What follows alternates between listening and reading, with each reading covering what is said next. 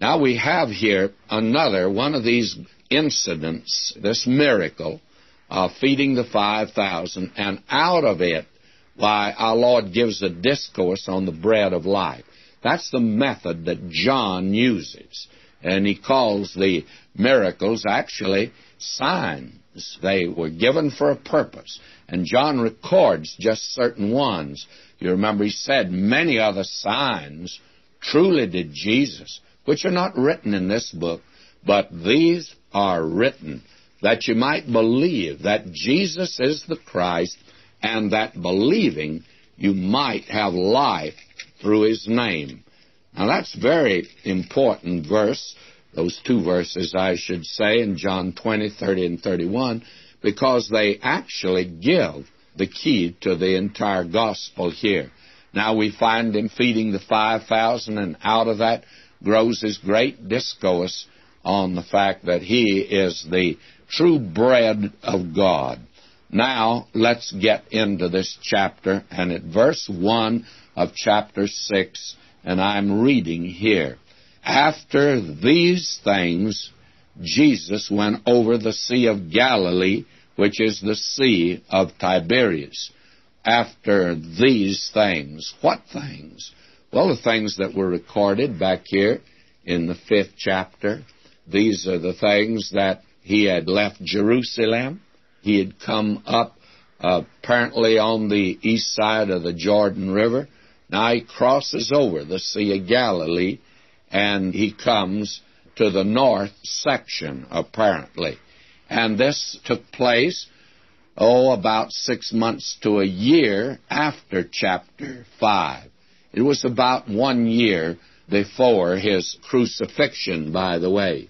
And the way that this is dated is these feasts that John mentions. And as we said, John ties the gospel down to a calendar and to the geography, to a map, so that the one who came out of heaven's glory, and the Word was made flesh and pitched his tent here among us, and he just happened to walk by the Sea of Galilee, and he went to Cana, and he went to Nazareth, he went to Capernaum, Bethsaida, and Jerusalem, and to Decapolis, and so on. And so we read here, after these things, Jesus went over the Sea of Galilee, which is the Sea of Tiberias. And verse 4 says, and the Passover, a feast of the Jews, was nigh.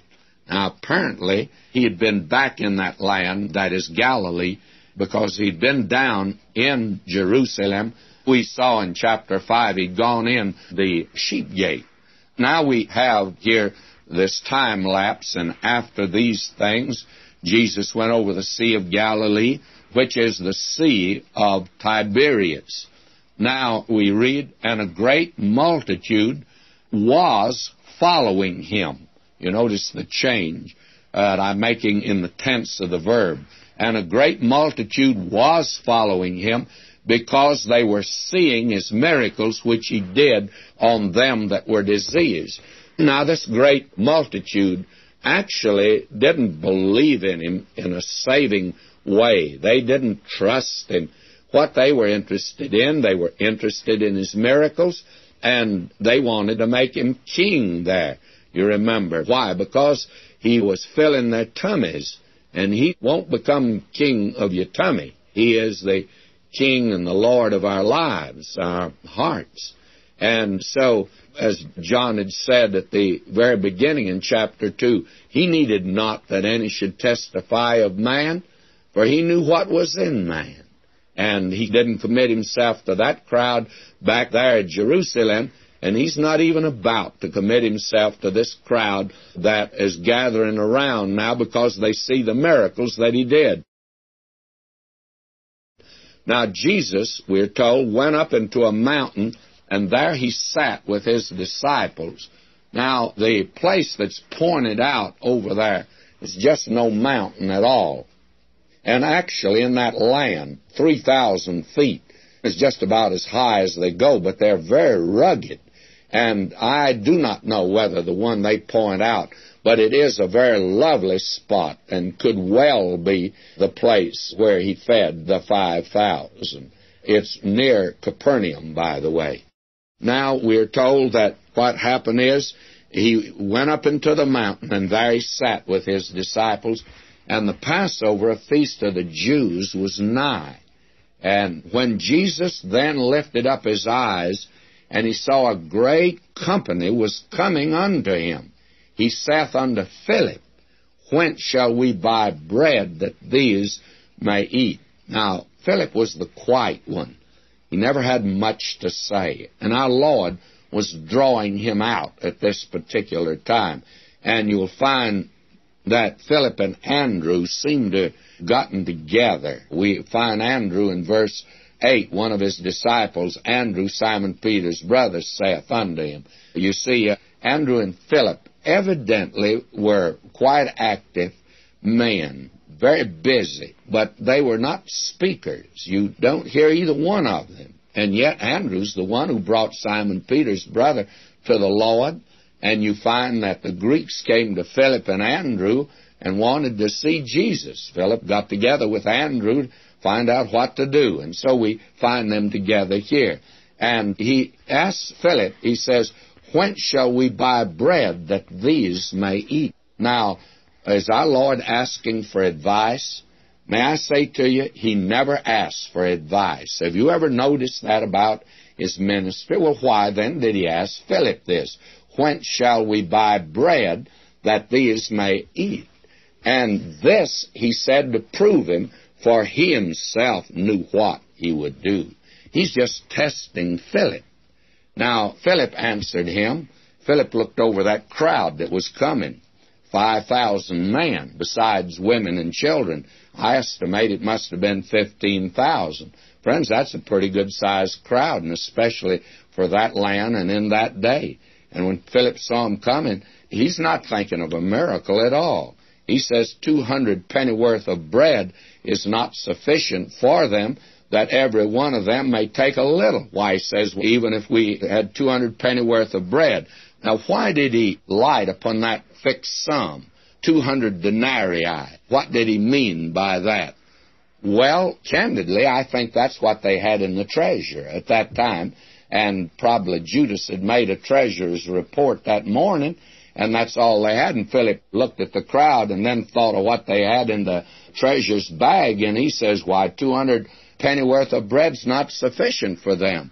Now, 1 denarius is equal to about 16 to 20 cents.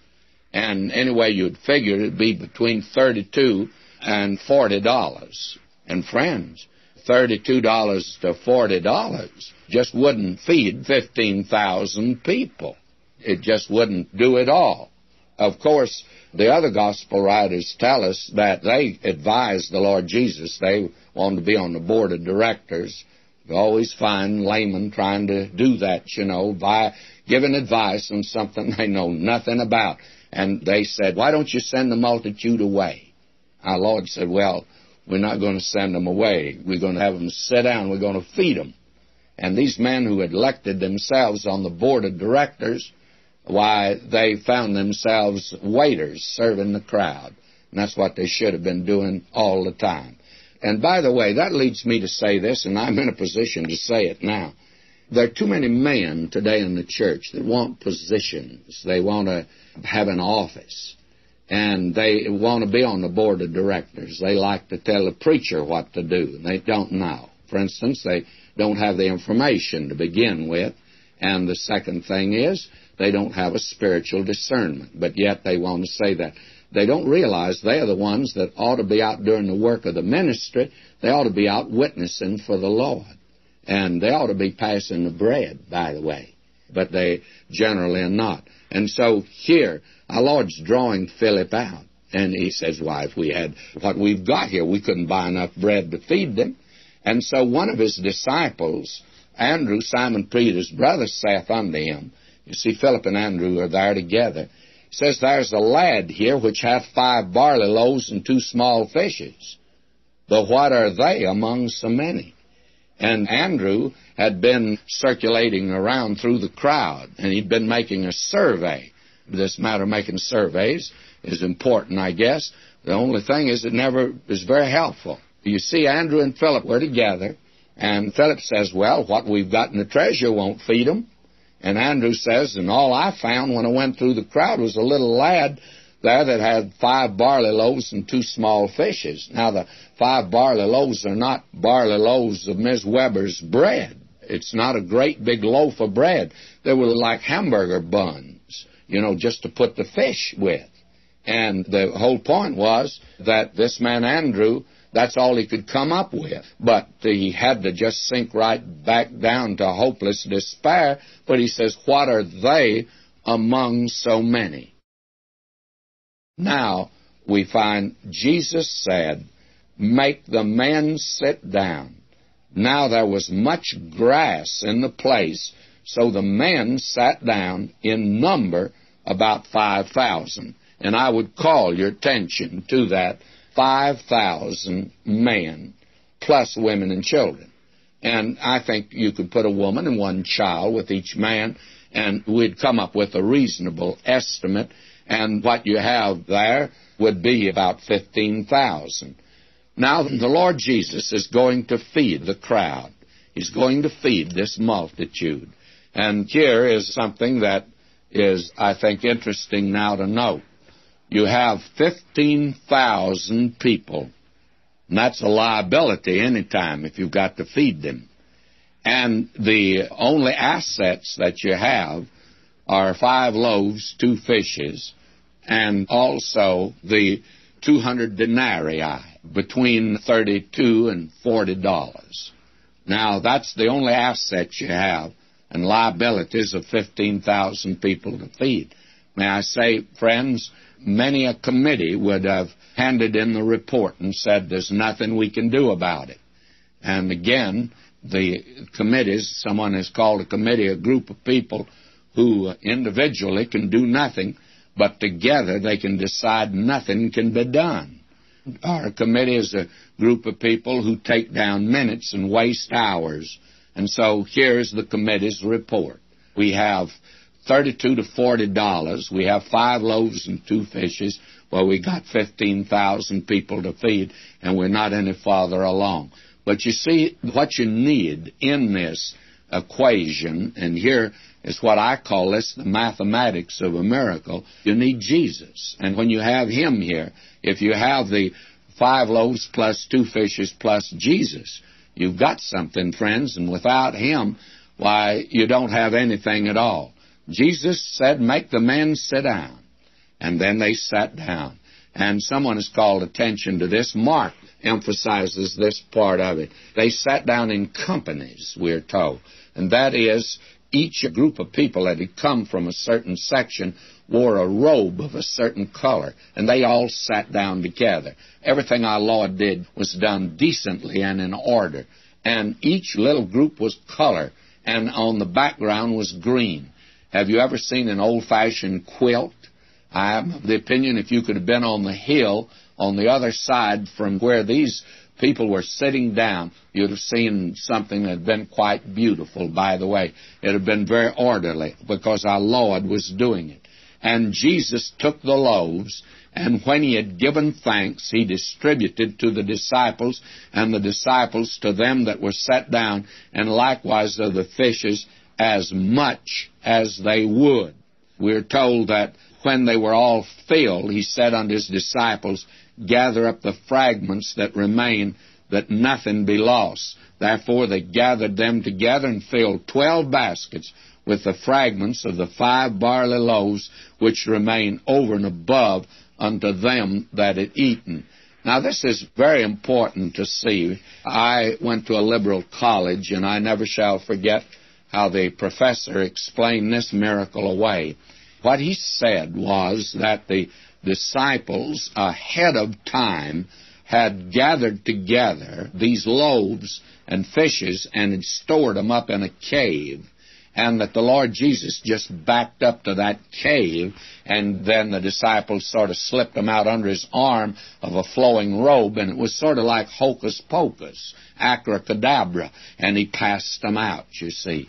The only thing that's wrong with that explanation is it just won't work. That's the only thing in the world wrong with it. And you'd have to have more faith to believe that than to believe it just like it is, my friend. May I say to you, to begin with, Where in the world would you find a bakery in that area that could cook up that many loaves? And where in the world would you get that many fish for this particular occasion at this time? And we have no record that Andrew and Peter went fishing.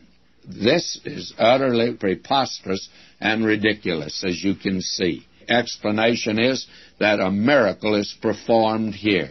And when you put Jesus in this and add him to the side of the assets, well, you have more than enough. In fact, you have 12 baskets of fragments. And that doesn't mean they were scraps.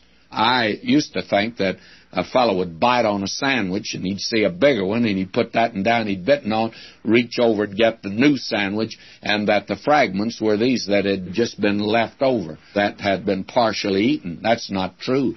That means that there were 12 baskets of sandwiches that wasn't even touched, my friend. And you know what that means? That means that crowd got all they wanted to eat. And people in that land and in that day went hungry. There were many people in the crowd there that day that for the first time in their lives had their tummies filled. You see, when the Lord Jesus does it, he does a good job of it. Now will you notice verse 14, then those men, when they had seen the miracle that Jesus did, said, this is of a truth that prophet that should come into the world. You see, they're following him because he's a miracle worker. When Jesus therefore perceived that they would come and take him by force to make him a king, he departed again into a mountain himself alone. And I think to get through that crowd, again, you have a miracle. In fact, I'm almost sure that you'd have to have a miracle for him to get free from the crowd. And the reason that he got free from them, they wanted to make him a king. Well, someone says, isn't he a king? Yes. Didn't he come as a king? Yes. But that's not the route. He's coming to kingship. Friends, it's not a full stomach. It is an obedient heart. And those are the ones he'll rule over. Now, they're going to have a full stomach. I tell you, they'll want nothing. But that's not the route that he comes to kingship. Now will you notice, and when even was now come, his disciples went down unto the sea, and entered into a ship, and went over the sea toward Capernaum, and it was dark, and Jesus was not come to them, and the sea arose by reason of a great wind that blew. And I've dwelt on this before when we were in the Gospel of Matthew, of how in that land that a storm will break up in those mountains that are around there. They're about 3,000 feet high. The Golden Heights are right above there that are in the news today.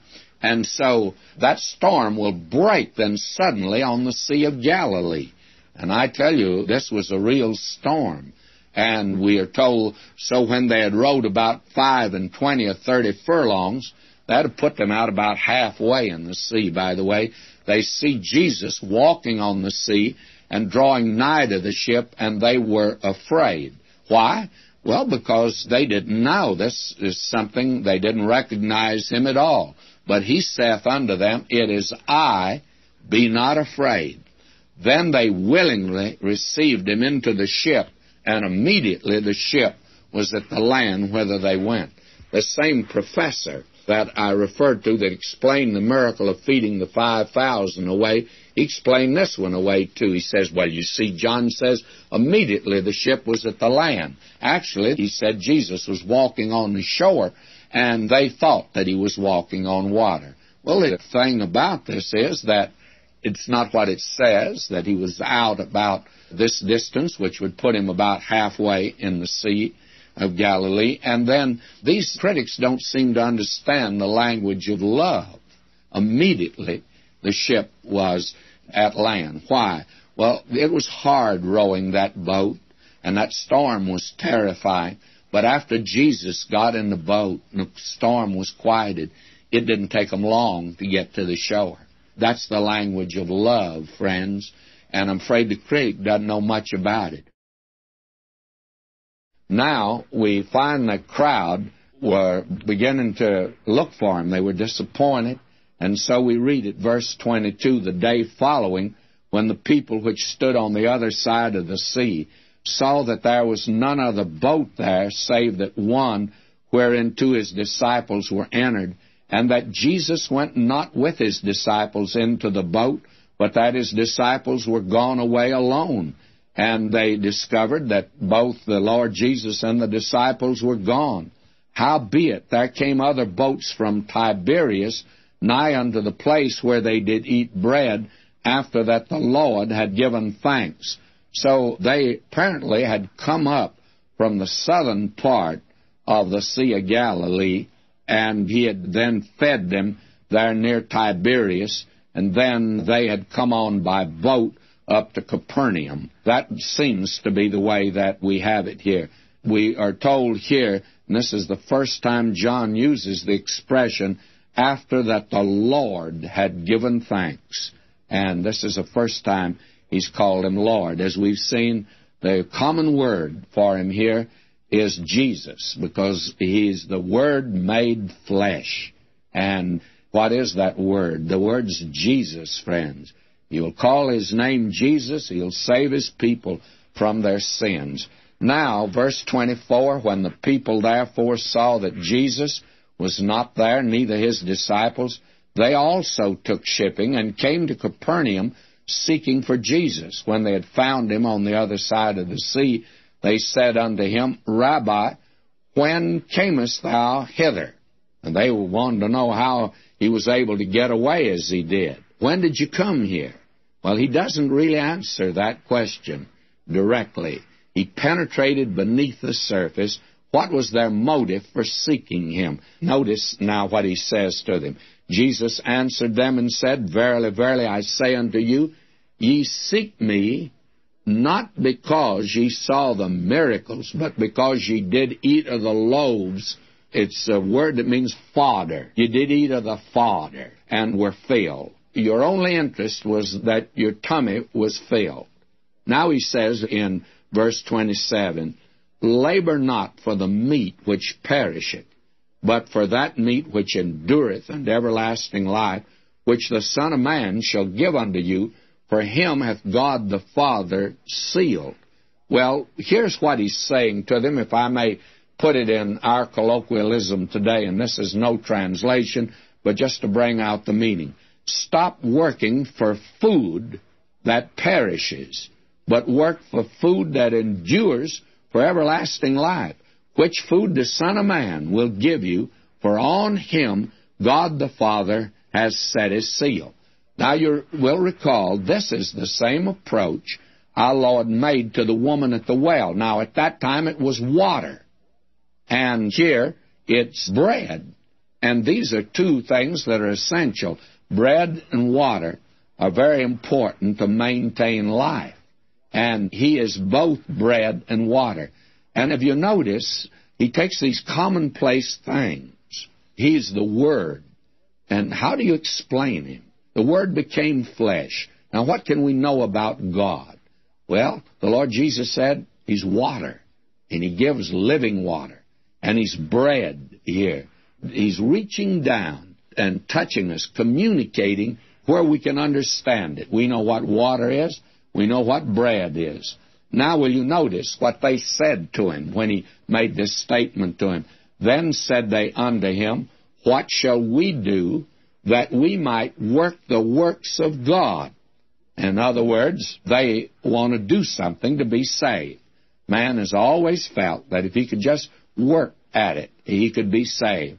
And man feels thoroughly capable that he's able to work out his own salvation. He feels competent to do it, and he feels that God must accept his works. Now notice what the work of God is. What shall we do that we might work the works of God? Jesus answered and said unto them, This is the work of God, that ye believe on him whom he hath sent. Now this is the work of God. You see, the work of God is not that which is commanded by God, but it's that which has been wrought by God. In other words, it's what God has done and not what you do. It's the works of God and not the works of man. This is the work of God, that ye What? That you believe on Him that He has sent. And in other words, God provides food. He's the one that has provided that for us today. And we're to partake of it. The invitation He gave us to a banquet, to go out in the byways and highways. Tell them to come. They're invited. And it's a free meal, by the way, but it happens to be spiritual food. Now notice verse 30. They said therefore unto him, What sign showest thou then, that we may see and believe thee? What dost thou work? Now this, may I say, reveals the hardness of the human heart. I can't think of anything. Here are the men that have been fed miraculously by our Lord when He fed the 5,000. Now they say, What dost thou work? Show us a sign. In other words, they did not want to believe at all. And they went right back to the dinner table. Our fathers did eat manna in the desert, as is written. He gave them bread from heaven to eat. And it wasn't a one-time deal. He fed them every day for 40 years. And so they go back to the dinner table. Moses gave us manna. Actually, Moses didn't give manna. God did that. And what he's saying here, that they wanted to be fed. You can see that's what they are after. They plunge right back to the dinner table. Our fathers did eat manna in the desert, as it's written. He gave them bread from heaven to eat. Then Jesus said unto them, now notice this, Verily, verily, I say unto you, Moses gave you not that bread from heaven, but my Father giveth you the true bread from heaven. Manna gave life in that day, but God gave it. But the true bread is what? For the bread of God is He which cometh down from heaven and giveth life unto the world. Now, the manna gave physical life in the wilderness, but the Lord Jesus gives spiritual life. Then said they unto him, Lord, evermore give us this bread. Just like the woman at the well. Give me this water. And she's thinking of the water in the well because she said, so I won't have to come here and draw water anymore. She's thinking of physical water. And it took our Lord quite a while to lift her thinking out of that well to the spiritual water. And it takes him a long time to get these folk away from the dinner table and get them to see the spiritual bread that gives spiritual life. Now, verse 35. And Jesus said unto them, I am the bread of life. He that cometh to me shall never hunger, and he that believeth on me shall never thirst. He joins the two together. He that cometh to me shall never hunger. Christ, as the manna, is the one who came down from heaven, gave his life for the world, that we might have life. That's salvation. But we'll see that he's also the bread that we're to feed on constantly, that we might grow by that. After all, manna was miracle food. It was thrilling. And when they got into the land, they were given the old corn to eat, and that's the Word of God. And believe me, a lot of people don't like the old corn. And now will you notice, but I said unto you that ye also have seen me and believe not. You want bread? Well, I'm the bread of life. But you've seen me and you believe not. All that the Father giveth me shall come to me, and him that cometh to me I will in no wise cast out.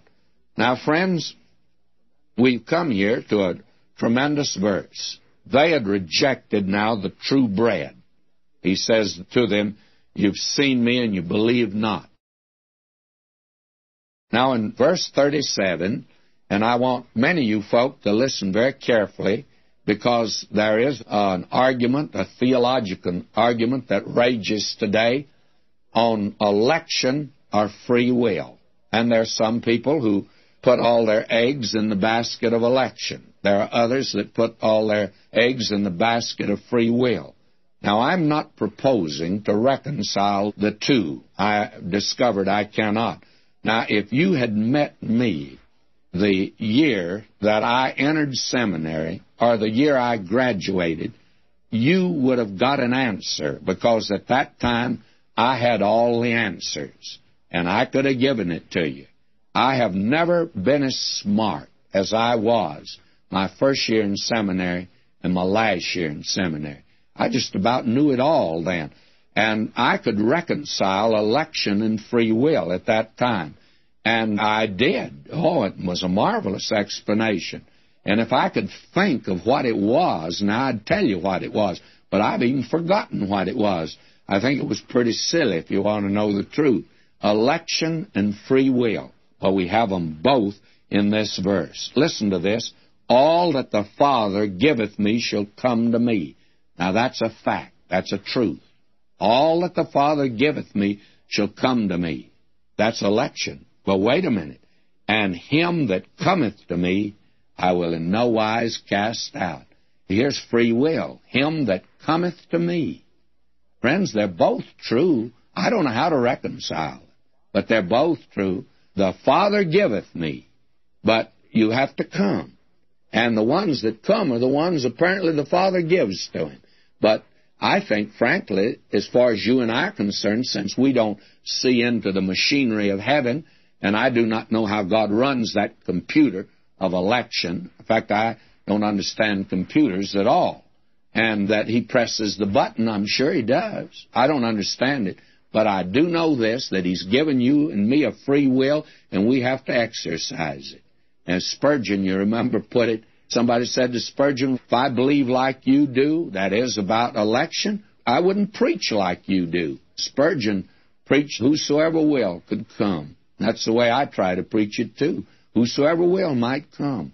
And Spurgeon gave this answer. Why, he said, if the Lord had put a yellow streak up and down the backs of the elect, I'd go up and down the street lifting up shirt tails and finding out who had the yellow streak, and I'd give to them the gospel. But he said, you know, God didn't do it that way. He told me to preach the gospel to every creature, and whosoever will can come. So, him that cometh to me, he says here, I will in no wise cast out. And so, my friend, you can argue election all you want to, but you can come. And if you come, he'll not cast you out. Somebody says, you mean if I'm not the elect? Even if you're not the elect, but you will be the elect if you come. You can come also. My, how tremendous this is. Listen to him now in verse 38. For I came down from heaven, not to do mine own will, but the will of him that sent me.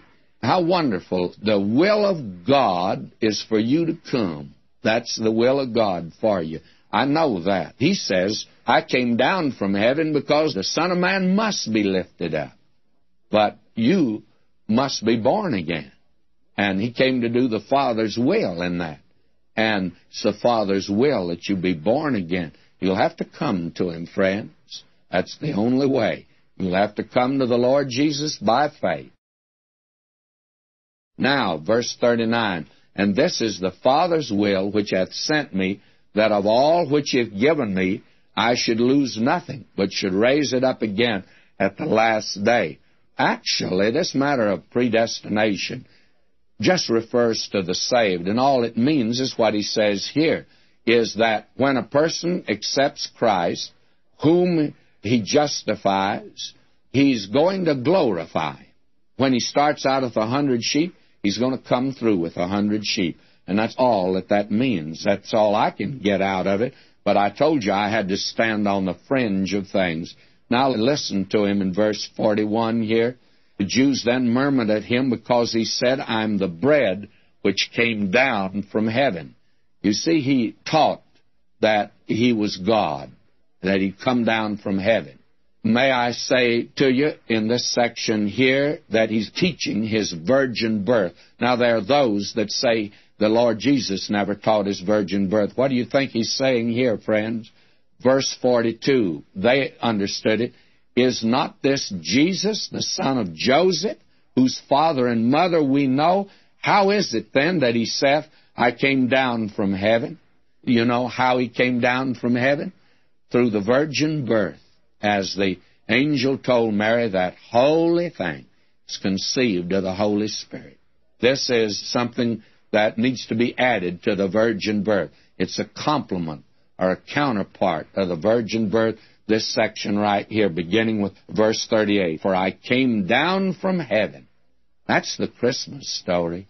Out of the ivory palaces into a world of woe. He came down from heaven's glory. He stepped down from the throne to ascend the cross for you and me. And He did it by way of the virgin birth. That's the Christmas story. And friends, there's no Christmas story without it. You can have the jingle of bells all you want to and a ho, ho, ho. But that's not Christmas. It's the virgin birth of the Lord Jesus Christ. And they got the message immediately. They said, why, isn't this Jesus, the son of Joseph? But He's not the son of Joseph. Why, He says, we know His father and mother. They didn't, though. And how does He say, I came down from heaven? Jesus therefore answered and said unto them, murmur not among yourselves. No man can come to me except the Father, which hath sent me, draw him. Actually, the word draw is drag. That's divine election, and I'll raise him up at the last day. You ask me to explain it? I can't explain it at all, friends.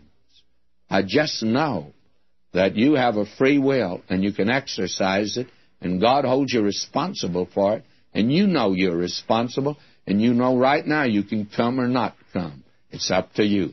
Verse 45, it is written in the prophets, and they shall be all taught of God. Every man, therefore, that hath heard and hath learned of the Father cometh to me.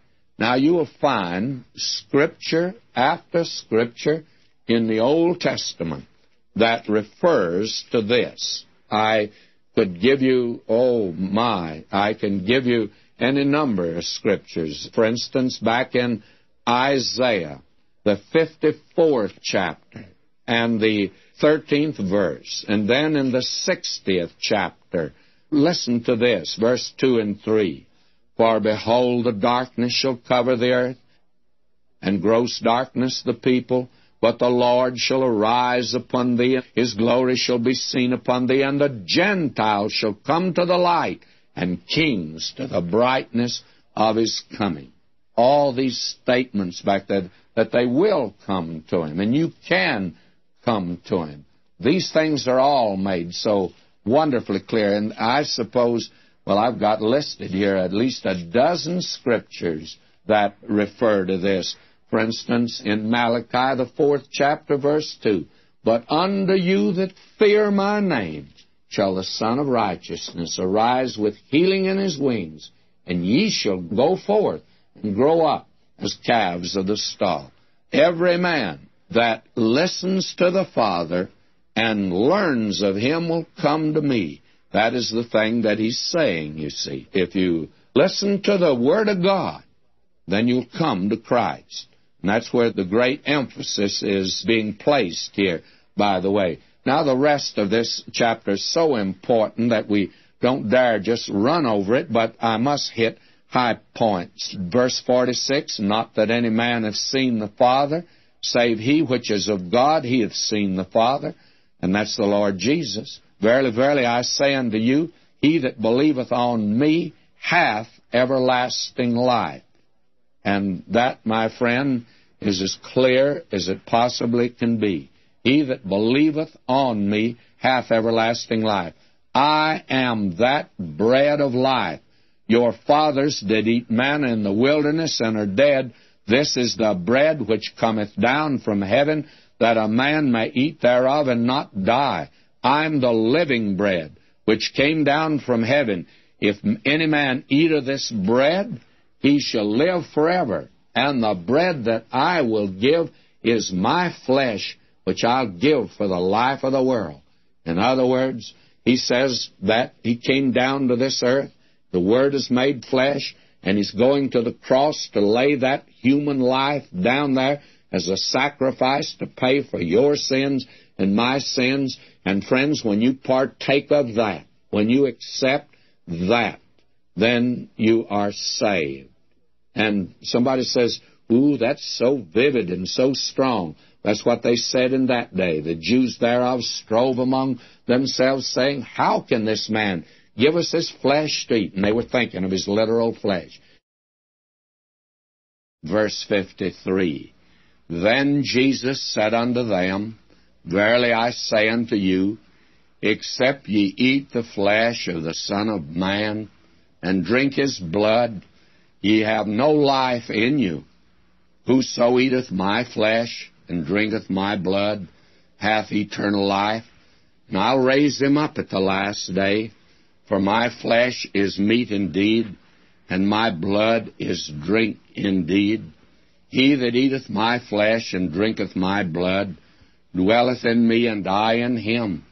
As the living Father hath sent me, and I live by the Father, so he that eateth me, even he shall live by me. This is that bread which came down from heaven, not as your fathers did eat manna, and are dead. He that eateth of this bread shall live forever. Now, friends, that is an amazing statement, and our Lord is preparing these men for that Last Supper and the institution of the Lord's Supper. And this is something that obviously is not to be taken literally, because he was right there before them, and he is not saying for them to begin to eat him and to drink his blood. What he's saying is simply this, that he's going to give his life. And yonder in the upper room, he made that very clear, that the blood is that symbol of life. The life of the flesh is in the blood. God had taught these people that from the very beginning when he called them out of the land of Egypt. And there at Mount Sinai, Moses had given them that great axiom that actually is medically true. The life of the flesh is in the blood. He's giving his life. He'll shed his blood upon the cross and give his life, that by accepting and receiving him in a most intimate way. Now, this is the basis, of course, for the sacrament of the Lord's Supper. And friends, there's been just as much disagreement among believers in the churches down through the ages over the interpretation of the Lord's Supper as there has been over baptism. I don't think they've fought over it quite as much, but there's been that disagreement. The statement, hoc est meum corpus, this is my body. They gave that to them in the upper room. That bread, that was his body. Now, there have been different emphases put on that. For instance, the Roman Catholic Church puts the emphasis upon hoc. Hoc est meum corpus. This is his body. And they say that they are able to transfer that bread into the flesh of Christ. Well, I don't think our Lord taught cannibalism in any form, shape, or fashion. And I think, of course, that is a wrong emphasis.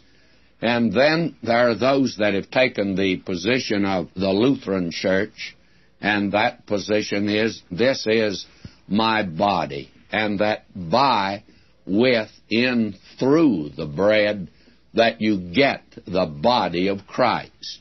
And again, may I say, I think that falls short of what our Lord really meant.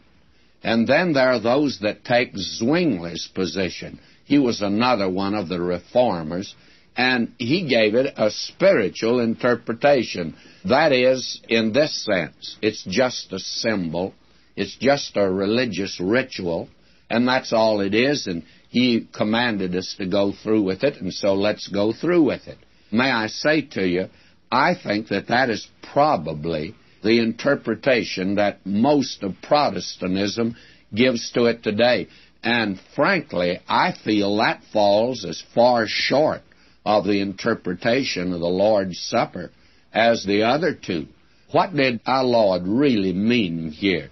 Hoc est meum corpus, and I would put the emphasis upon the est, because that is the place that, for instance, Calvin put the emphasis there, and the Reformed faith has always put the emphasis there, and the early church put the emphasis there. And that is that the bread is bread, and it always will be bread. It can't be changed. And the wine is always just what it is. There's no miracle that takes place there. And that you don't get the body through going through the ritual, and it's more than just a ritual, but there actually is a spiritual blessing that is there. I had a seminary professor that taught his boys that in the Lord's Supper, it's bread in your mouth, but Christ in your heart. And friends, I believe that there is a spiritual blessing that comes in observing the Lord's Supper. I think that He ministers to you spiritually through our obedience in observing the Lord's Supper. And there's no such thing as a hocus pocus there. And it's not just an idle ritual that we go through, but it's meaningful, and it has a spiritual blessing for the heart. And I think that's what our Lord is saying to them here. An intimate, real relationship with Him is the thing that is important. That as you ate that manna in the wilderness, well, that was temporary. I have something that's eternal, and that is life through what He brings. For we are told at the beginning of this gospel, in Him was life, and the life was the light of man. Now, this took place up there in Galilee, in Capernaum, because in verse 59 it says this, "These things said He in the synagogue as He taught in Capernaum." Now, notice the reaction to that. And believe me, there was a reaction here. We have the reaction of several groups here. "Many, therefore, of His disciples, when they had heard this, said, 'This is a hard saying. Who can hear it?'" In other words, there was quite a difference of opinion here at the very beginning. When Jesus knew in Himself that His disciples murmured, He said unto them, "Doth this offend you? What, and if ye shall see the Son of Man ascend up where He was before?" Now, you're not going to eat me literally. I'm going back to heaven. But notice what He says. "It's the Spirit that quickeneth, the flesh profiteth nothing. The words that I speak unto you, they are spirit, and they are life." So that, friends, obviously, He's not talking about His literal body. It's when you and I, by faith, appropriate. I've always made it a habit at the Lord's Supper, especially when I taste the drink. It's generally grape juice, and it's sweet. And I always taste it because it's sweet. And He bore the bitter cup for me on the cross that I might have this sweet cup. And that sweet cup is to remind me that He shed His blood for me, and there's a spiritual blessing there. "The words that I speak unto you, they are spirit, and they are life." And in my entire ministry, I've always, during the Lord's Supper, read from the Word of God. And that has been a practice. And I find out that the Word of God ministers to the hearts of people.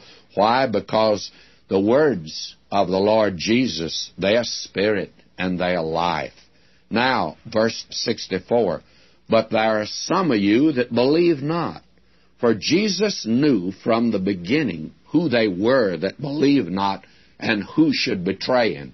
And He said, Therefore said I unto you, that no man come unto me, except it were given unto him of the Father." But you remember now, you have to put with that, "Whosoever will may come."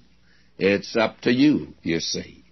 From that time, many of His disciples went back and walked no more with Him.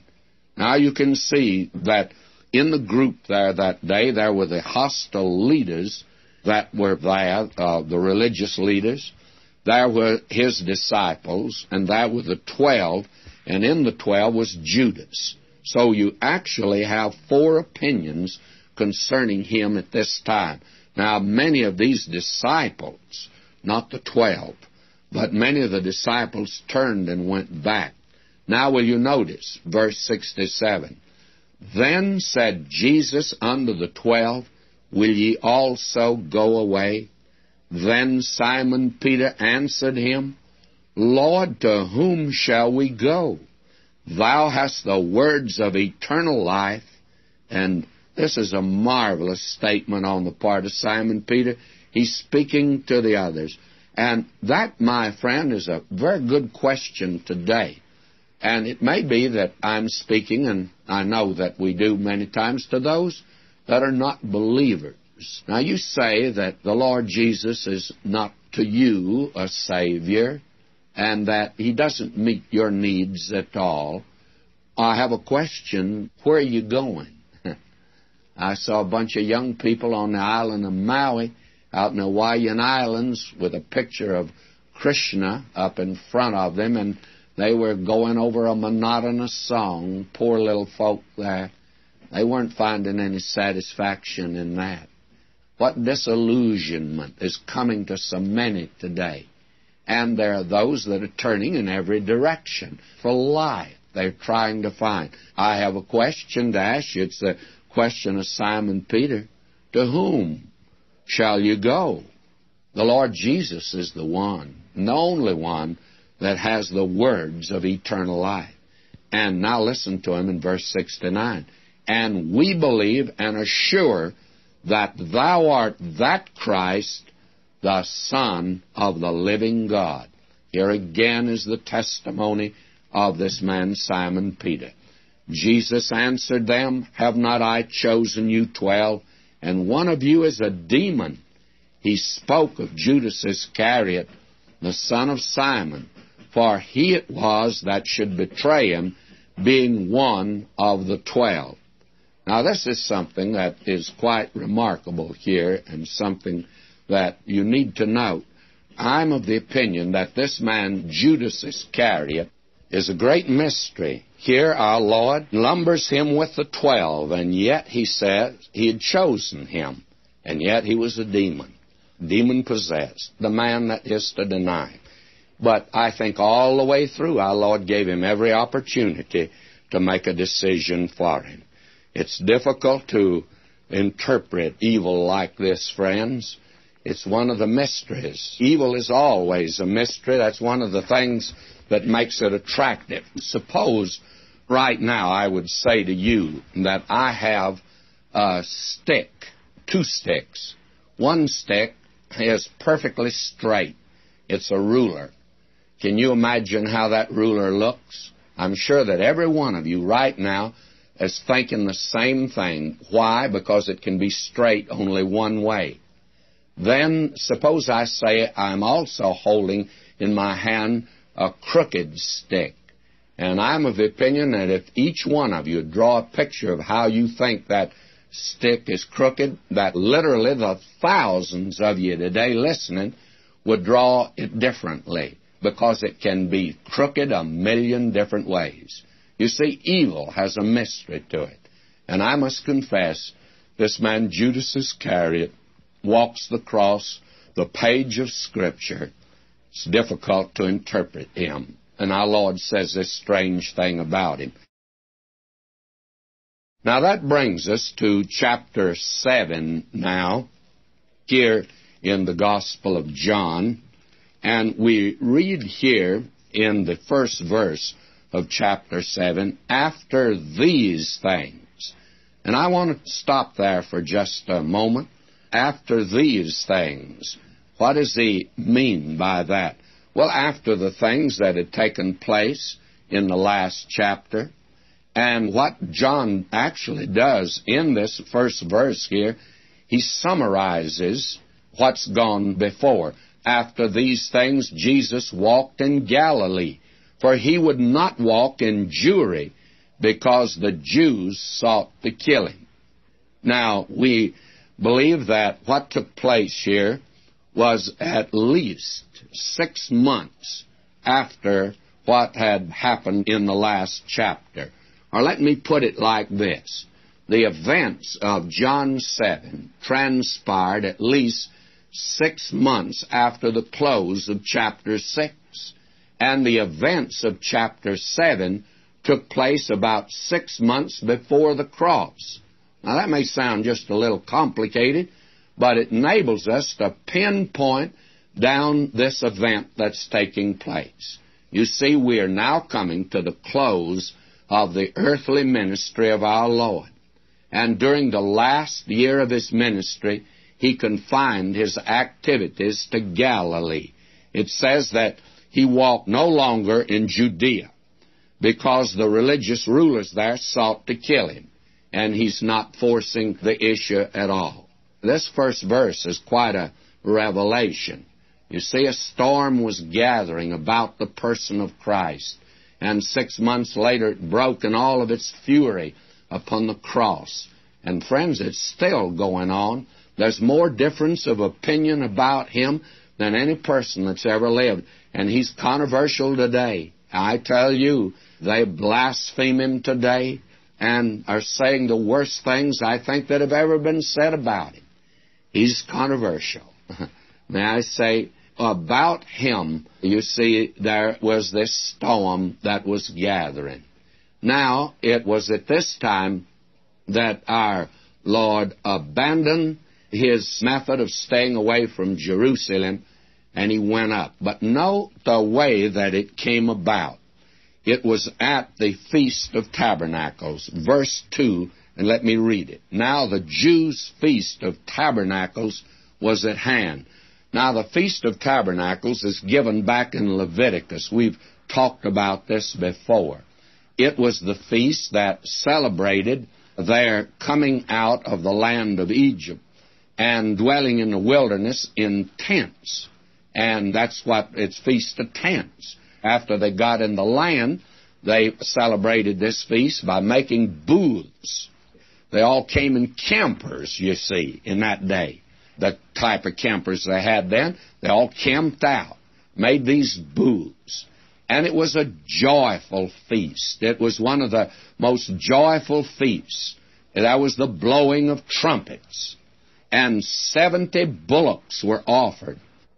And then there was the pouring out of the water from Siloam. And we'll see that our Lord went in the temple at that particular time, and that's when He spoke of Himself again as the water of life. If any man thirst, let him come unto me and drink. You see, they did that and had done it at this feast to commemorate the water that had come from the rock. When Moses, you remember, smote the rock and the water flowed.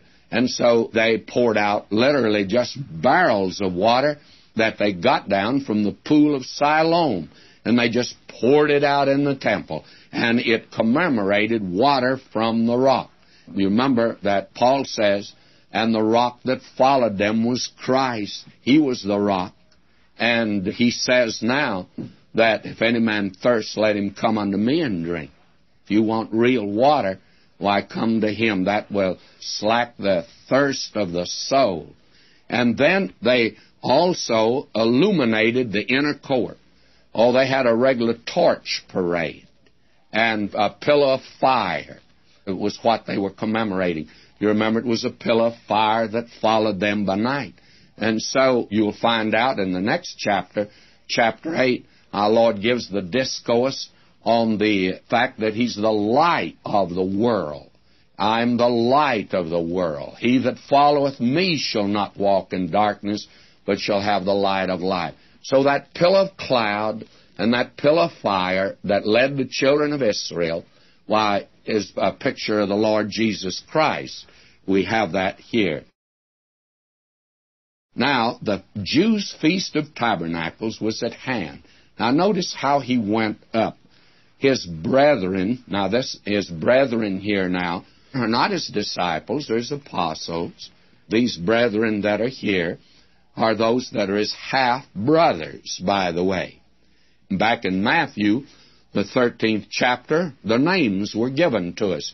James and Joseph and Simon and Judas. You see, Mary had other children besides Jesus. They were His half-brothers. Now, James wrote the Epistle of James, and Judas his half-brother, is the one who wrote the epistle of Jude. They don't mention it. Now his brethren at this time didn't believe in him. His brethren therefore said unto him, Depart hence and go into Judea, that thy disciples also may see the works that thou doest. They didn't believe in him, but they saw the fact that he had a great following, and so they give advice that he can't use it all, and he's not going to use their advice. They are his brethren according to the flesh. They had an undue solicitude for God, as someone has said. Now will you notice, verse 4 I'm reading, For there is no man that doeth anything in secret, and he himself seeketh to be known openly. If thou do these things, show thyself to the world. You see, this is the wisdom of the world. He never took advice. Have you ever noticed that? Even these half-brothers, he's not following. For neither did his brethren believe in him. Verse 5. That's important to know. It's a sad state, but they did not at this time believe in him at all. Then Jesus said unto them, My time is not yet. And the important word here is yet. My time is not yet come. Why? Well, he happens to be following a schedule, and it's his Father's schedule. Now, verse 7. The world cannot hate you, but me it hateth, because I testify it, that the works thereof are evil. The world is hostile to Christ. And the reason for that is that the Lord Jesus Christ, as we're going to see later, is the light of the world. And he turned on the light. And light reveals that which is wrong and reveals sin. And he condemns sin. I think it's the reason for the hatred of him today. He condemns sin by his very presence. And that hostility is that which must be broken down, because he went to the cross for the love of the world, redeeming love. And that is what has broken the heart of hostile man. For instance, you see it in the life of Saul of Tarsus. He was breathing out threatenings. He hated the Lord Jesus. And then when he came to know him as his Savior, it broke his heart. He could say, He loved me, and He gave Himself for me. And so he makes it very clear. And he says to his brethren, Go ye up unto the feast. I go not up yet unto this feast, for my time is not yet full come. Now he was going up, but not with them and at the time that they went up. And so we find out that, verse 9, when he had said these words unto them, he abode still in Galilee. But when his brothers were gone up, then went he also up unto the feast, not openly, but as it were in secret. The thing is that I think this bears out what we said back in chapter 5 when he went in at the sheep gate. I believe he always entered that sheep gate until the time of the triumphal entry. He always went up in secret, you see. But at the triumphal entry, why, he appeared publicly and offered himself and demanded, actually, he demanded that they either accept or reject him. Now in verse 11, Then the religious rulers sought him at the feast and said, Where is he? They were looking for him, you see. And there was much murmuring among the people concerning him, for some said, He's a good man.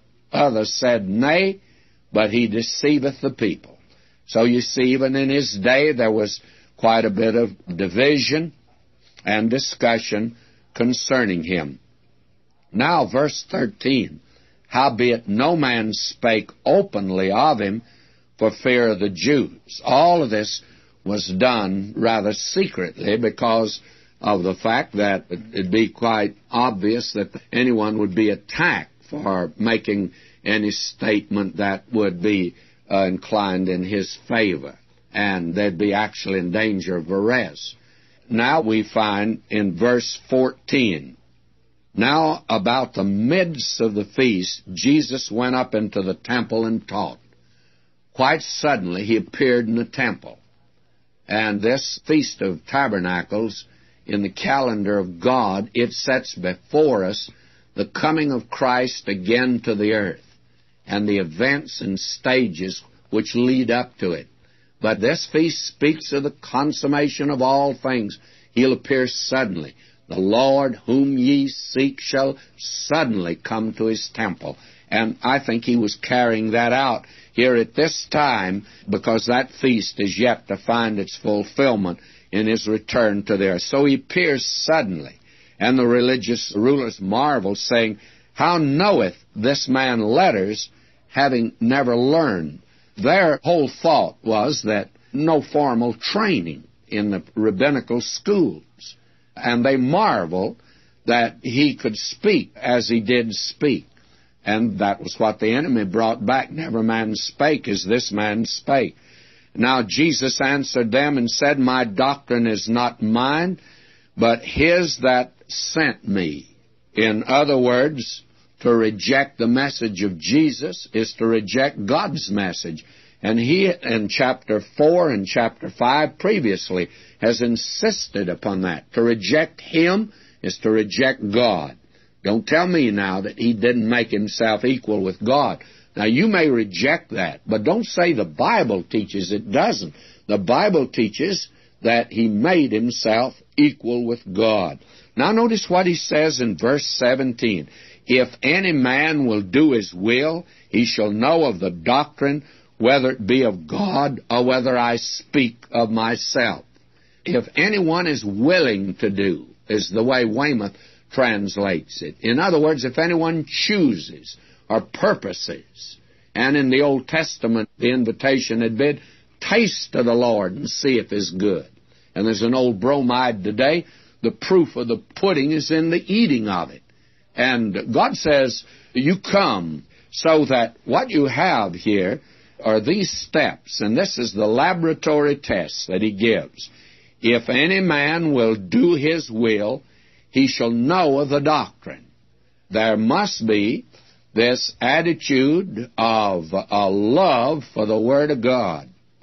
Someone has said that human knowledge must be known to be loved, but divine knowledge must be loved to be understood. So we have here, I think, these steps. You have knowledge and love and obedience. This is the test. This is what he asks you to do. It's easy to sit on the sidelines today and be a Monday morning quarterback and tell others how it should have been done, or to speak your mind without really knowing. He says, "You taste of the Lord. If any man will do his will, you will know of the doctrine, whether it be of God or whether I speak of myself." That's the wonder of the Word of God. If you're willing, friends, God will make it real to you. Now, verse 18. "He that speaketh of himself seeketh his own glory, but he that seeketh his glory that sent him, the same is true, and no unrighteousness is in him." The question is, do men want to hear God? And if they do, God will speak to them in his Word. If they don't, that's the reason that the natural man receiveth not the things of the Spirit of God. They're foolishness unto him. Some read the Bible, get nothing out of it, of course. And that's the way God said it would be. Verse 19, "Did not Moses give you the law? And yet none of you keepeth the law." Now, anybody that says today that they can keep the law, here are a group of people living in ideal conditions in a land that the law was slanted for, and our Lord said to them categorically, "None of you keepeth the law. Why go ye about to kill me?" It's the hypocrisy of those who are legalistic, and there's a great deal of that today, of this hypocrisy that says a Sermon on the Mount is my religion, or I live by the Ten Commandments. Of course you don't. The Lord Jesus said, "None of you keepeth the law." Who are you trying to kid? The law is a mirror.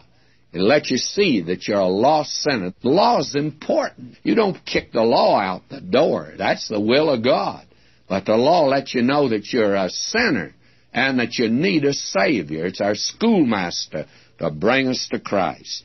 Verse 20, the people answered and said, Thou hast a demon, who goeth about to kill thee? They didn't realize that there was a plot underneath to put him to death. Now in verse 21, Jesus answered and said unto them, I've done one work, and ye all marvel. That was the impotent man at the pool of Bethesda. Then verse 22, Moses therefore gave unto you circumcision, not because it's of Moses, but of the fathers. You see, circumcision went back to Abraham. And ye on the Sabbath day circumcise a man. Circumcision, you see, is older than the Mosaic law. And therefore they would perform this rite. If a man on the Sabbath day receives circumcision, that the law of Moses should not be broken, or ye angry at me, because I've made a man every whit whole on the Sabbath day. Judge not according to the appearance, but judge righteous judgment.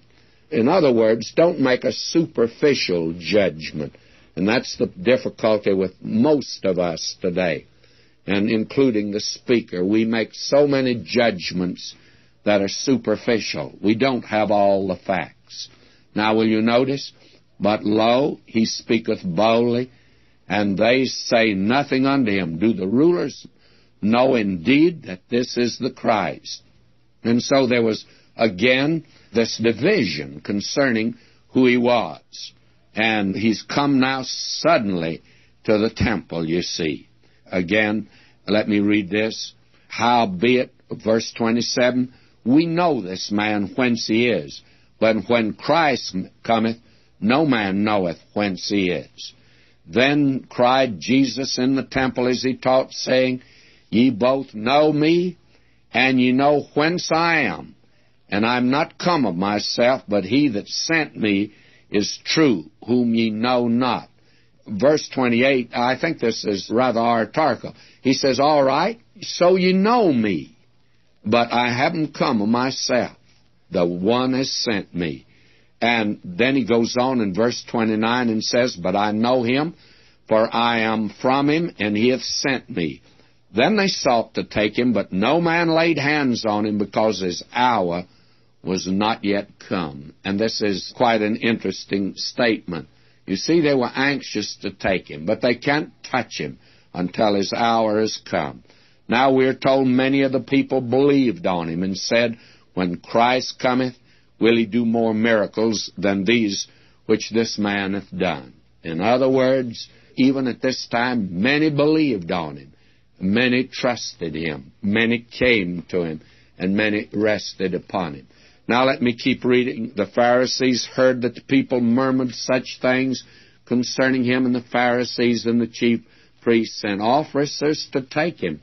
Then said Jesus unto them, Yet a little while am I with you, and then I go unto him that sent me. Ye shall seek me, and shall not find me, and where I am thither ye cannot come. Our Lord said, You will take me at the proper time, not until then, but then I'll leave you, that the resurrection and the ascension, never be able to touch him again. Have you ever noticed, after his death on the cross, nothing but loving hands touched him, and actually nothing but loving eyes saw him? Ye shall seek me, and shall not find me, and where I am, thither ye cannot come. Then said the religious rulers among themselves, Whither will he go, that we shall not find him? Will he go unto the dispersed among the Gentiles, and teach the Gentiles?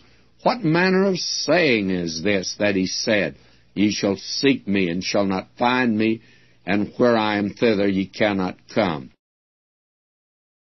Now we come to this most interesting incident, and this is tremendous. I stand on the fringe of this, and I tell you that I would rather stand here than stand in that inn in Bethlehem, because this is the one that gives this invitation. Listen to him.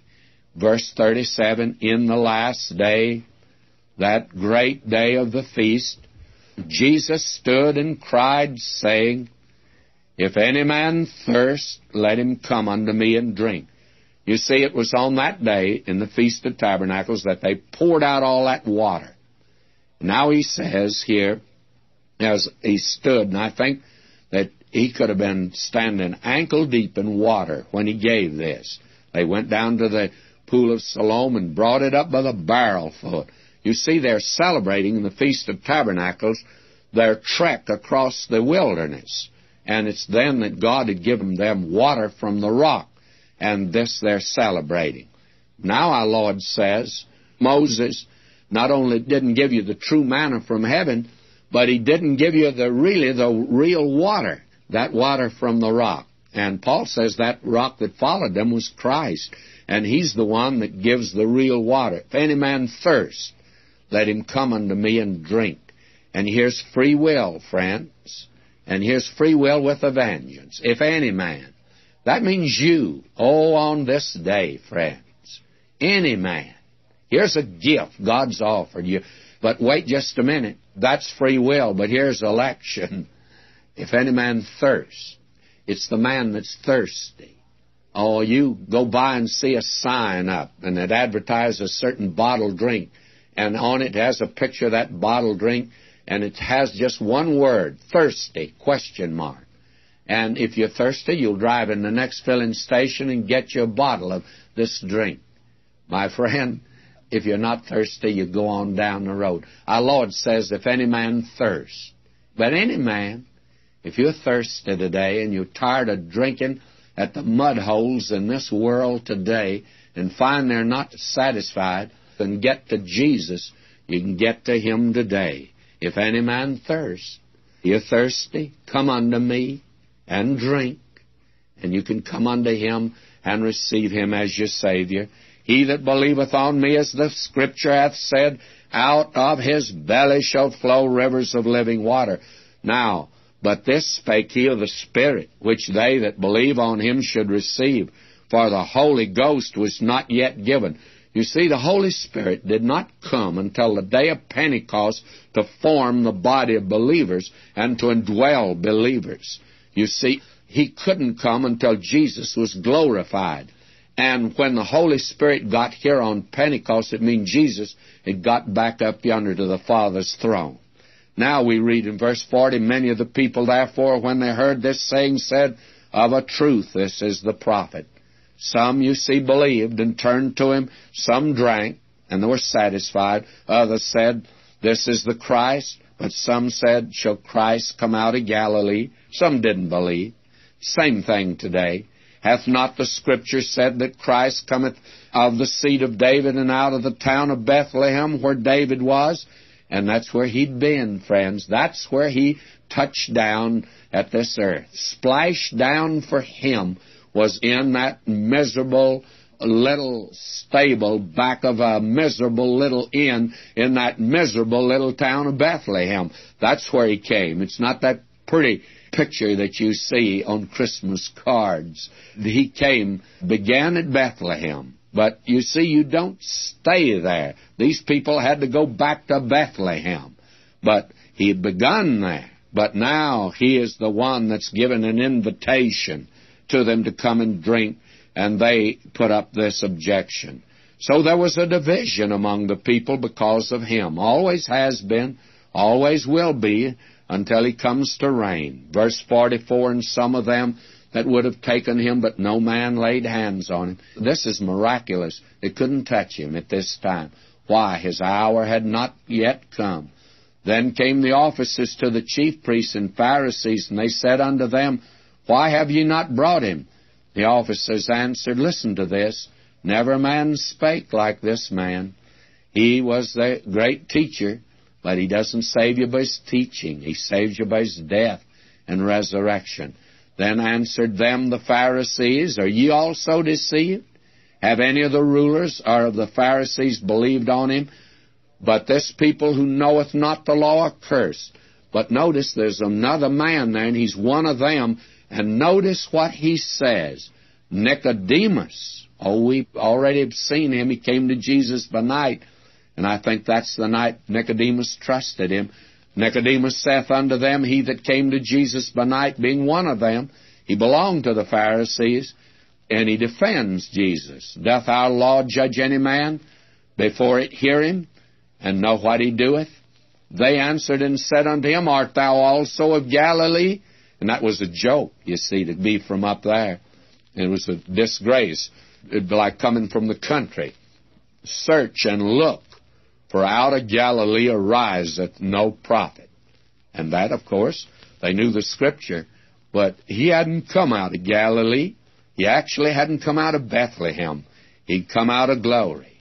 Unto us a child is born, but unto us a son is given. The Son came out of heaven, and every man went unto his own house.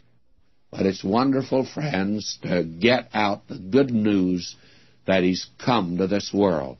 And by the way, why don't you right now call a friend and ask them to listen to the message tomorrow?